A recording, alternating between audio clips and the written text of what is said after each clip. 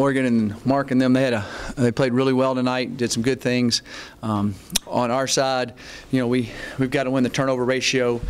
You're kind of a hard time winning Pac-12 football games if you don't win the turnover ratio. We didn't do as good a job there tonight as we have been, and a lot of that was on us. So, but I thought our kids battled extremely hard. I definitely thought we could win the game. And had some opportunities to do it, especially when we got it back to 31-24 and stopped them, and then they go for it on 3rd down and 2 and did the reverse, and I was getting just inches away from making the play, and that would have been a huge play there, and then we couldn't stop the run as well as we'd like when we needed to there at the end, which they were able to just kind of put the ball game away. But I thought that our kids definitely believe they can win. I don't know when the last time it was 17-17 at half with Colorado and Oregon. And in no way, shape, or form do we take any type of moral victory.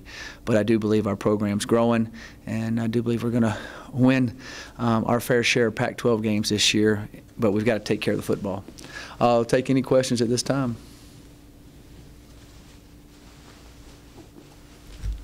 No questions? Quarter with them, 17-17 at half, and then have them come out and kind of make that 2-touchdown cushion there in the 3rd quarter. Did anything change? Did you think your team came out flat or anything? No, we slipped on the first pass route, and we slipped on the next pass route, and that kind of got us off to a bad start. And they made a couple plays there on the option one time. Quarterback made a nice play, and we missed the tackles on that 1/3 down and 10. We hit the guy, I think, 3 different times, 21, and that was rough because you get him down there. They got to kick a 38, 40-yard field goal. Then they went in to score. That was a tough sequence. And then I think the way we battled back and made the 4th down stop was big, and that changed the game. It gave us a chance to win. Then we go down and score, and then we weren't able to get them out after that. We did start out the second half. I thought we'd be able to move the ball down the field and score, and we didn't start out the second half very well. You're exactly correct, and that hurt us, of course. But I think right there beginning of the 4th quarter when we got back in it, 31-24 with I think 10.5 minutes to go and a lot of momentum. That was a good call by them on that reverse. I thought we'd have it, but we barely didn't make the play. Obviously, Oregon had success running the football. It seemed like there was a common issue there throughout the game. Yeah, we didn't stop the run very well as we'd like. I'd go back and look at it. I mean, of course, they made some good plays. We didn't fit up a couple things right, and then we missed a few tackles. But they ran the ball good, and that's what I thought they would do. I thought they'd come in and hand the ball to Royce Freeman. I don't know number 5's name. I'm sorry I should, but he made a couple nice runs too. He's extremely fast. Coach, talk about your running game tonight. Halftime, you guys were 17-17. What did you tell your team at halftime, and were you satisfied with your running game tonight? No, I wasn't satisfied with the running game. I wasn't satisfied with the offense altogether tonight. And our offense is better than that and should be better than that. And we need to make sure that we keep improving our offense. And kind of not hitting on all cylinders, it doesn't seem like to me right now. I've got to find a way to fix that. So we didn't run the ball as well as we'd like. We've got some running backs down, but that's no excuse. We've got to be able to be more balanced and be a little bit. We just never got in a rhythm all the time. It seemed like we weren't in a good rhythm a lot. And when you can't get it going and get in a rhythm, it's hard to be a good offense. So we need to improve that. We're better than that on offense, and we'll figure it out. And we should have another running back next week. That'd help us a little bit, but we'll see. Did the delay of the games cause any concerns with your team? No, I mean they were in the same situation. I don't think that caused any concerns with our team. I don't. Maybe we should have had to delay a game at halftime when we came back out.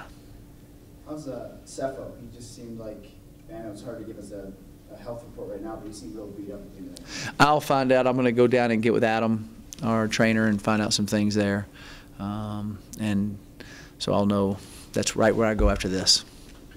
Were you changing up your scheme or concepts at all defensively with like the whole back and forth quarterback rotation for them? I mean, was that kind of a different report for each guy?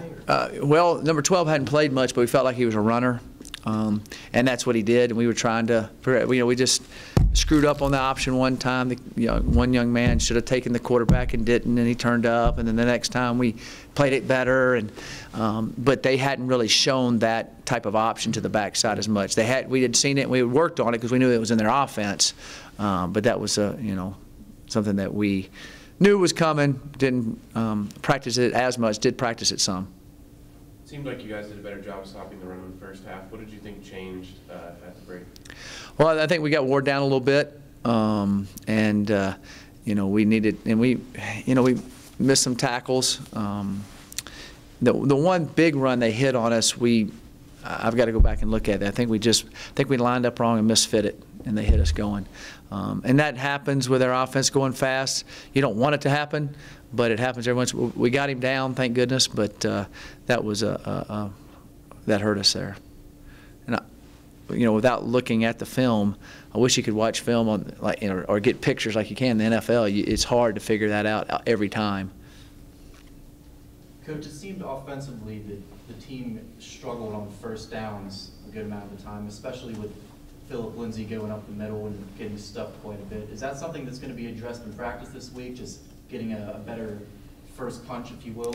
Yeah, we need to definitely get a better first punch. You want to gain 4+ yards on first down for sure, and that helps you kind of get into a rhythm. That's what I'm saying. We didn't get into a rhythm as much as we like, and then we've got to go back and look at that and try to figure it out a little bit better. How did the Oregon D just disrupt that rhythm? I guess they were whipping us up front some. That's what I would assume, and we just got to go look at it and see a little bit more. We just didn't get into sync as much as we would like. Your biggest concern with Oregon, you said this a lot over the years, is speed, speed. And then coming into this year, and you've told us you're bigger, faster, stronger.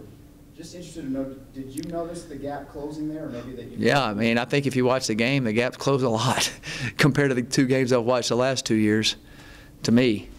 And we had an opportunity to win the football game in the 4th quarter. It hadn't been, the game's been over at halftime the last 2 years. I think that's a good jump. It's not anywhere where we want to be, but it shows we're making progress. Can you address what happened on, I think it was the unsportsmanlike that seemed to come from the sideline? Yeah, they called a penalty on one of our assistants. Coach, you got a little frustrated with that, Coach? It was something in the heat of the moment with you and him? Yeah, he got the penalty. He gave us a 15-yard penalty. He can't be doing that. Not one of my assistant coaches can do that. That's completely uncalled for.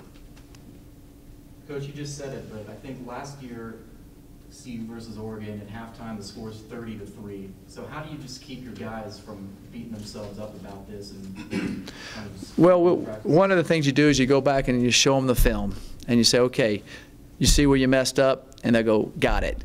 And they'll understand where it was. And then they know they've gotten better. They know they've improved. They believe in themselves. And they'd like to go play Oregon again tomorrow and show they can beat them. That's the type of attitude they have now. How do you feel being 3-2 right now? Not very good. I wish we were 5-0.